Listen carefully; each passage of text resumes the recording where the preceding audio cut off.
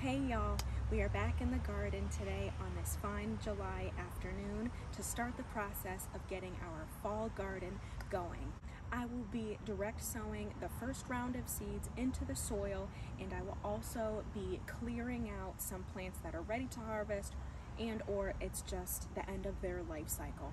That way, with those plants out of the garden, the new seeds I am planting today will be coming in the next couple of months, and they'll have plenty of room to thrive. It just rained earlier today, so it's the perfect conditions to start the seeds off right. The ground is still damp, it's a little cloudy, there's some overcast, so the seeds won't get roasted. Today I'm direct sowing carrots and collard greens, so their harvest time is about 70 to 80 days.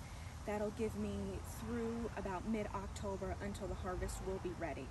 Let's get started. I have 3 broccoli plants that need to go, although I am considering starting more seeds in the next round of my fall seeds in a couple of weeks in August. As of now, the cabbage worms have had their fill of them, which is why they are no longer good. I am also harvesting 3 fennel that have come in nicely. To harvest them, I dig around the base into the soil, and then I cut the thick root that's just below the soil. Both these plants take up a good amount of room, so with them gone, I'll have plenty of space for my collards. I have some weeds in this area also that I need to get rid of, so the seeds have nothing to compete with. I am first planting my collard greens, and it should take about 5 or 7 days until they sprout. I always like to read the seed packet before I plant, so I know roughly how much space they will need in between each other and how deep they need to be planted. The packet said that the collards like around 2 feet of spacing in between plants.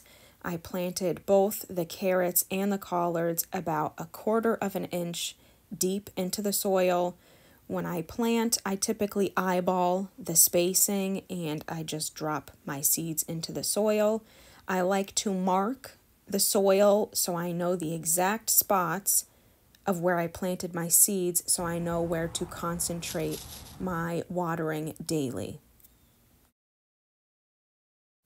Luckily, it's supposed to rain these next couple of days, so I'm sure that will help my seeds take.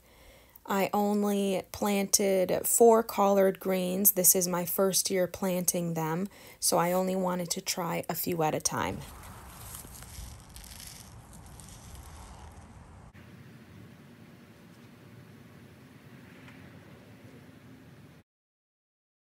I had garlic in this raised bed just a few weeks ago, and it looks like my spaghetti squash has made it its home here. I am just checking the squash vines to make sure they have not rooted in the raised bed before I gently remove them outside of the bed. If they have rooted, then I would have left some of them, but they did not. So I just gently relocate them so I can make more room for the carrots. These are kaleidoscope carrots that I am planting, so I'm hoping for a variety of colors.